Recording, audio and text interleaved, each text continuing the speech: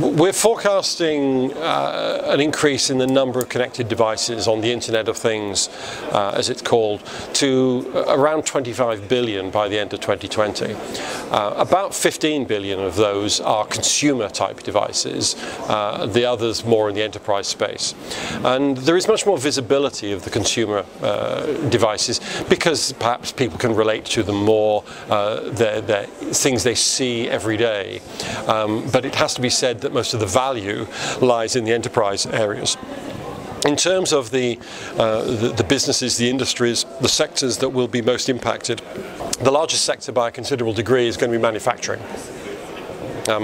Giving organizations better control over their manufacturing processes. But equally, we're seeing a big uptake in automotive and in the public sector and government as organizations start to use technology and connect it to create smarter environments. In the consumer space, a lot of interest in fitness, which over years to come will translate into healthcare as well.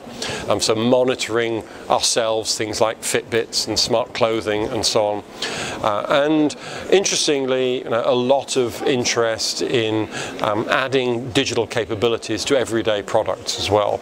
And that's going to be something that we see repeated time and time again as we move into the future. Clearly, by connecting things to the internet, there are security risks. Having said that, let's understand that the vast majority of things connected to what we call the Internet of Things will not be directly connected to the internet. They will go into some local hub, to some aggregator. And that is a much more powerful device, a device that we can put encryption on, that we can put security, that we can protect that data.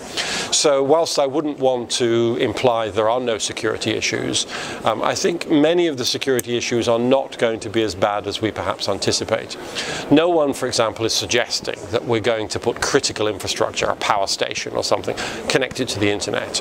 But there is no doubt that we're seeing, and I've spoken to organizations here this week, who are putting, for example, sensors onto heavy cranes in a shipyard to monitor what is going on, to understand the strains that they're going under, so they can work out when they need to be serviced, when something might break, and so on. That information is potentially valuable, but equally it isn't any particular piece of information, the reading from one sensor, that matters. It's understanding the context of that reading in the context of every other reading on that crane that really makes sense. So you have to intercept everything, and then you have to understand what that data means in order to gain real value from it. So whilst security is an issue, it's not going to stop development. And in the consumer space, for many of these consumer devices, people simply don't mind. They don't regard the information as being particularly valuable. I think over time, particularly as we become the subject of the Internet of Things, as we collect data about ourselves, personal health data, we may change our minds on that and we may be more sensitive about it. But for now, security is an issue, but it's not going to slow down development.